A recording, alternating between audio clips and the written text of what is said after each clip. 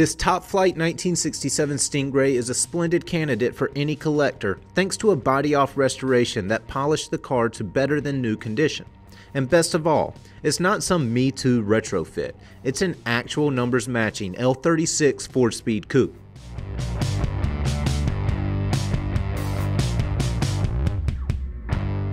Refinished in correct Elkhart Blue 2-stage and dashed with a Teal Stinger Stripe, this handsome C2 is a refreshing change from the flood of bright red and black Corvettes you see at all the big shows.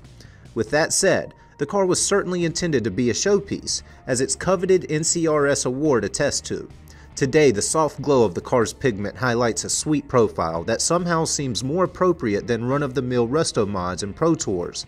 And overall, this Chevy is fabulous in person and exquisite throughout.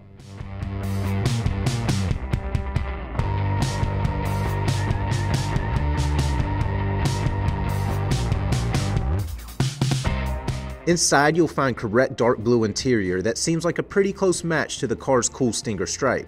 Tight vinyl seats frame a traditional console which anchors a chrome-trimmed emergency brake and a chrome shifter.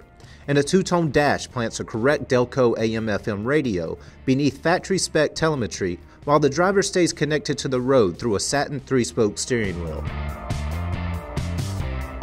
Tilt the car's hood and you'll find a 390 horsepower 427 cubic inch big block that backs a correct Suffolk stamp and matching partial VIN with a 67 exclusive casting number. All of the components and hoses present a factory fresh aesthetic, and behind that L36 V8 is the car's original Muncie 4-speed manual transmission.